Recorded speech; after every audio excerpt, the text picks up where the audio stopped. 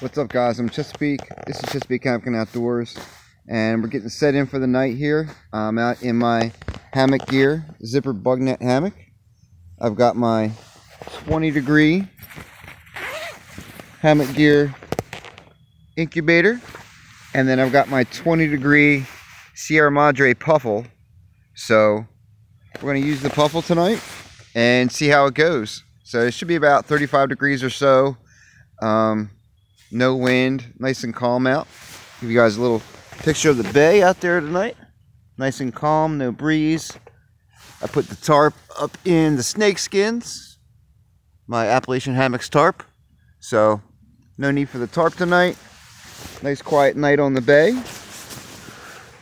So I did use the Eastel Outdoors 40-degree quilt the other night, and it did about as good as I thought.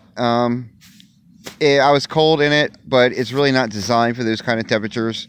So, you know, take that how you will. I still think it's a good blanket. I've been using it inside. It's done phenomenal. My wife and daughter have kind of taken it over. So for early fall, late spring, you know, inside on the couch, I think it's a great blanket. But 40 degrees, I think, is its absolute minimum. So you're probably going to, if you do get it, you're going to want to use it, you know, probably 45, 50 degrees. You're going to be comfortable with it. But it's got a lot of down in it. It's built fairly well for what it is. The two-person size is really big. Compared to the puffle, obviously it's in a different league. The puffle is a really well-built, expensive quilt. This is the 20-degree. I've done a video on this. I've got it in top quilt mode right now, and it is quite long for me. As you can see, it's got quite a bit of bunched up quilt in here, so I just kind of got to tuck it up under my feet. But a neat feature of the puffle is at each end it's got this draft baffle, so when you cinch it around your neck here,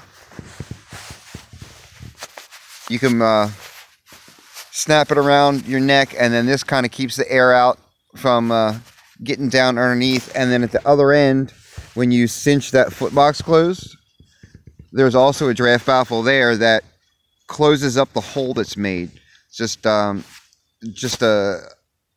byproduct of having a snap or a zipper foot box is there's a little tiny hole that's made when you cinch that foot box closed.